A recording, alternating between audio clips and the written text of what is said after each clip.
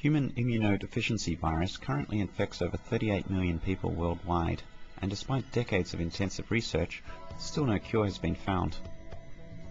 There are, however, a number of drugs available to treat HIV infection, greatly slowing the progression of the disease and adding years of extra life to those infected. Unfortunately, continual use of these drugs also causes resistant strains of the virus to arise, rendering many of these same drugs useless. One of the targets of the antiviral drugs is the HIV protease enzyme. The research presented here shows how high-performance computing is used to study the drug interaction against the HIV protease and how mutation in the virus leads to drug resistance. Protein molecules are far too small to be seen directly, so in order to understand their function and mechanisms on a molecular scale, we need to model them on a computer.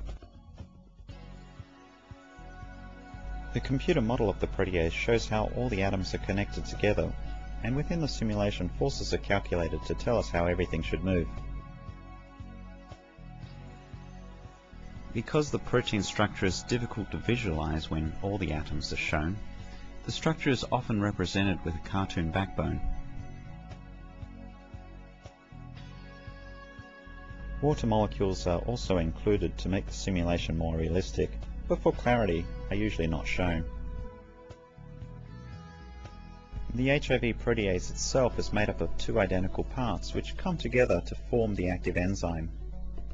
The function of the protease is to specifically cleave other HIV proteins, crucial in HIV replication, within its central active site. At the core of the active site are two aspartic acid residues spaced closely together. These acidic residues cause a catalytic cleavage reaction to occur. The drugs designed to block the HIV protease from working properly have some similarities in the shape to the natural substrate, allowing them to fit into the active site. However, they have enough differences so that they're not cleaved by the catalytic aspartic acids and end up blocking the enzyme. Using the program NAMD and banks of computers, we can simulate how the drugs and enzymes interact together, giving important clues to how the drugs work and how the virus becomes resistant.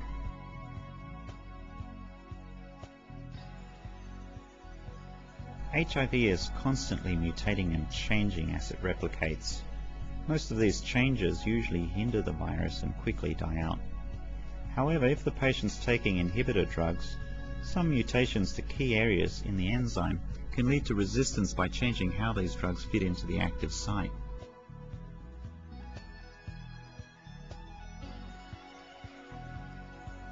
For example, when a patient is given sequinavir, a specific mutation at position 48 from glycine to valine often occurs in the protease.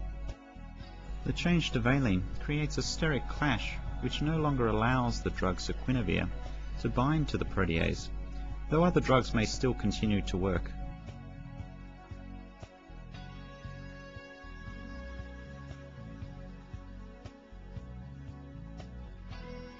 By modeling the drugs in the natural and mutant forms of the protease enzymes, we hope to gain understanding into the resistant mechanisms of the virus. A better understanding of these interactions will allow doctors to change the drugs of their HIV patients in response to arising mutants, while hopefully minimizing the emergence of new multi-drug resistant strains.